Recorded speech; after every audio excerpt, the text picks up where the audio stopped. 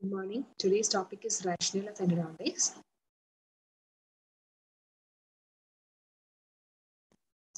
So today we will be discussing about theories of spread of infection, culprit of endodontic pathology, which include microorganism, and portals for entry of microorganism, then inflammation in cells involved in inflammation, then various response of inflammatory cells to periapical lesion, then antibodies and role of immunity in endodontics, then about fish study, Cronfeld's mountain pass theory, and conclusion. So coming to the introduction, endodontic pathology is mainly caused by an injury to tooth, which can be physical, chemical, or bacterial. And this injury can cause reversible or irreversible changes to pulp and periradicular tissues. And this changes depends on the intensity, duration, pathogenicity of stimulus, and host defense mechanism. And rationale of endodontic therapy is complete debridement of the root canal system, followed by three-dimensional obturation of the root canal system. So there are various theories which explains the spread of infection, and it includes focal infection and foci or focus of infection. So focal infection, it is localized or generalized infection caused by dissemination of microorganism or toxic products from a focus of infection.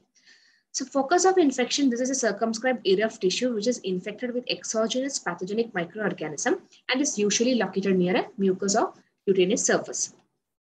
And there are various foci of infection which are present in our oral cavity, which includes infected periapical lesions, which also includes granuloma, abscess, cyst. Then the second one is teeth with infected root canal system. Third one is periodontal disease, which is indicated for extraction. Then culprit of endodontic pathology. So this culprit of endodontic pathology, this study was conducted by Takahashi in 1965, and this explains that bacteria or microorganisms are the culprit of endodontic pathology. So root canal infections are multibacterial in nature. So that was a classical study done by Takahashi. Now coming to the portals of entry of microorganism, there are various portals through which microorganism can enter into the root canal. It includes dental caries, mechanical or traumatic injury, then gingival sulcus, then periodontium, and through bloodstream. So through all this way, bacteria can enter to the root canal system. Then anacharosis refers to the attraction of blood-borne bacteria in the areas of inflammation, and it is a process by which microorganisms are transported in the blood to an area of inflammation where they establish an infection. It is again a portal of entry. So coming to inflammation. So inflammation is defined as the local response of living mammalian tissue to injury due to any agent. And we all know about the signs of inflammation, which includes rubor, calor, tumor, dolor, and fifth one is a loss of function.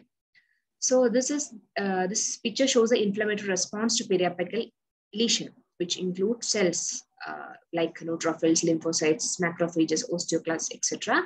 And antibodies are also involved in this reaction. And there are various invaders, that is mixed microflora also will be present. And there are also molecular mediators. And broadly, we can classify inflammation to two types, which is acute and chronic. Acute inflammation, it includes more of PMNLs, that is neutrophils and macrophages. And chronic inflammation cells will be predominantly in lymphocytes, plasma cells, macrophages, etc. So in an infected canal, the microbes usually remain in the canal. Post-defense mechanism cannot completely remove bacteria and resulting in inflammatory response in the periapical region. So in inflammation, two types of changes can occur following inflammation, which includes degenerative changes and proliferative changes. And degenerative changes can include fibrous changes, resorptive changes, calcified changes, and separation. Whereas proliferative changes, their irritants are mild and act as stimulant. So in an inflamed area, the irritant may be strong enough to produce degeneration or destruction. And the principal cells of proliferation or repair are the fibroblast. Now coming to the inflammatory cells. So inflammatory cells include predominantly neutrophils, PMNLs, basophils, eosinophils. All this comes under granulocytes, and this neutrophils reach the injury site within 24 hours, and they phagocyte bacteria and cellular debris. And in presence of low pH, these neutrophils die and release proteolytic enzymes, prostaglandins, and leukotrienes. So this breaks down tissue, leading to abscess formation. So next kind of cell is macrophages. They remain in site for longer time, which is 2 months.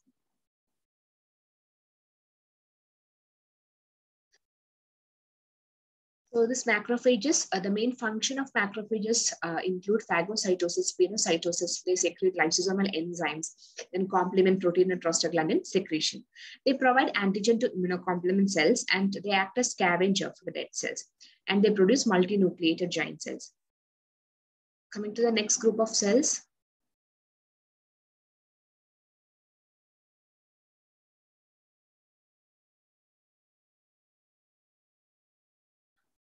Lymphocytes. So this lymphocytes group include T lymphocytes and B lymphocytes. Then osteoclast, they are cells which causes demineralization, dissolution of organic matrix, and finally bone resorption. So in case of apical periodontitis, they proliferate and fuse on stimulation by cytokines and other mediators to form osteoclast. Next group of cells are epithelial cells. Cytokines and other mediators stimulate the dormant cells of rest of malacis and results in inflammatory hyperplasia. An inflammatory response to periapical lesion, this mediators can be derived into classified into cell-derived. Then there are non-specific mediators, then plasma-derived and extracellular matrix-derived mediators. In cell-derived, we have neutropeptides, arachidonic acid derivative, cytokines, lysosomal enzyme, PAF or platelet activating factor, vasoactive amines, and prostaglandins. So all these are the cell-derived mediators for inflammation. So these are leukotrienes. Leukotriene basically, it is of different types. This leukotriene C4, they causes bronchoconstriction, vasoconstriction, smooth muscle constriction. They also increase vascular permeability, whereas leukotriene B4, they cause chemotactic cell adherence. Then plasma-derived mediators include fibrinolytic system, complement system, and kinin system. Then extracellular matrix-derived mediators include effector molecules. So all these are the plasma-derived mediators which increase permeability. Then kinin system, which includes kallikrein, kinogen, bradykinin. Then all this cause, bradykinin can cause increased vascular permeability, smooth muscle contraction, and pain. Then cell-derived mediators, neuropeptides, which include substance P and calcitonin. Then eicosanoids form prostaglandins and leukotrienes. Then leukotrienes produced by the activation of lipoxygenase pathway of arachidonic acid. Cytokines, they cause development and perpetuation of periodicular lesions. There are two types, pro-inflammatory cytokines and chemotactic agents.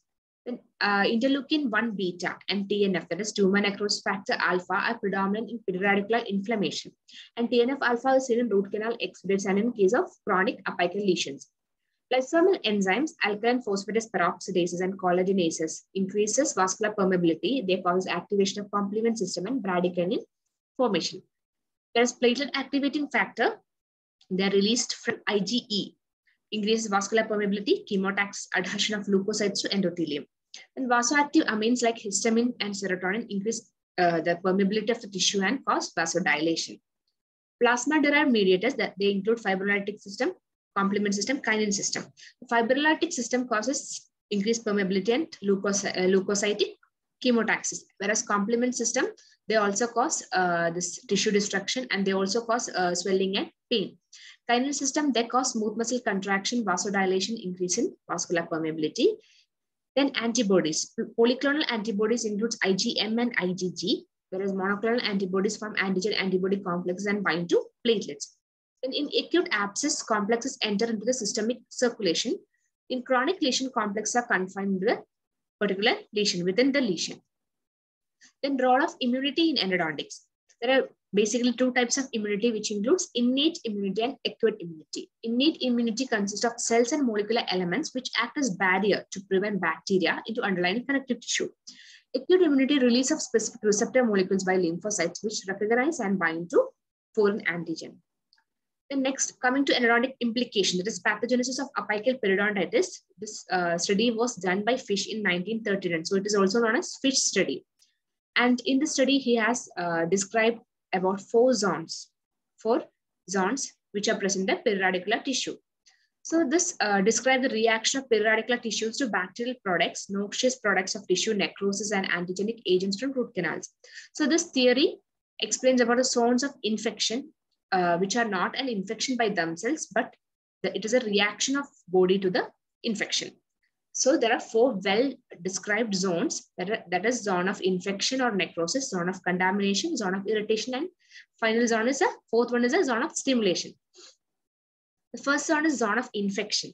So this is the first zone, which is very close to the root canal, zone of infection. So infection is confined to the center of lesion, and it is characterized by the presence of PMNLs. Abundance of PMNLs will be there, and abundance of microorganisms also will be there. And necrotic cells and destruction of components from phagocytes also can be seen. So this is the first zone, which is very close to the root canal system, and it is there will be predominant of PMNLs and bacteria. So coming to the second zone, which is described in the blue color, light blue color, that is a zone of contamination, which is located next to the zone of infection. And there will be area of cellular destruction, but there won't be any bacteria. No bacterial can be seen. Bacterial presence are absent. And destruction due to toxins released from central zone can be seen. And this zone is characterized by round cells, whereas in first zone, we have seen more of PMNLs, but in this zone, it will be more of round cells, osteocyte necrosis, and empty lacunae will be seen. The lymphocytes also will be present in the second zone, the zone of contamination. Now coming to the third zone, which is zone of irritation. So this is a zone away from the central lesion, and this zone is characterized by macrophages, histiocytes, and osteoclasts. And histologically, this zone looks more like a preparation to repair. And fourth one is the zone of stimulation, which is a peripheral zone, and toxins here act as stimulant. And so since it is a peripheral zone, it will be more characterized by fibroblasts and osteoblasts. So fibroblasts will secrete more of collagen, and osteoblasts will secrete new bond. So this is like a stimulation zone, and here toxins will act as stimulant. That is, repair will take place. Then microorganisms from root canal proliferate to grow out of the root canal, and metabolic byproducts or toxic products get diffused in the periradicular tissue. And if microorganisms are highly virulent, they can develop into periradicular lesion, and there can be formation of pus, and finally, it results in the formation of a chronic abscess. Now coming to the next theory, which was described by Kronfeld. It is known as Kronfeld's mountain pass theory, because this Kronfeld has described the periapical region to a battlefield. So this Kronfeld explained that granulomas provide an unfavorable environment for bacterial survival. So he employed fish concept to explain this tissue reaction. So this is the theory which was explained by Kronfeld, which is known as Kronfeld's mountain pass theory. And here there are three zones, zone A, B, C. So this Kronfeld has compared the periapical region to a battlefield.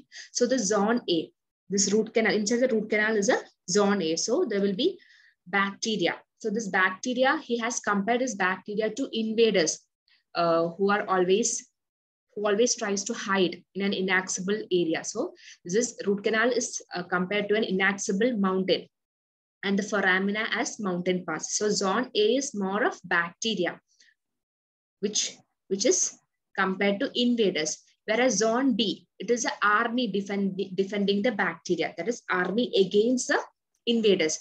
So the proliferative tissue of granuloma represent an army defending the periapical region from the bacteria. So that arrow mark, zone B, is a army against the invaders. That is against zone A.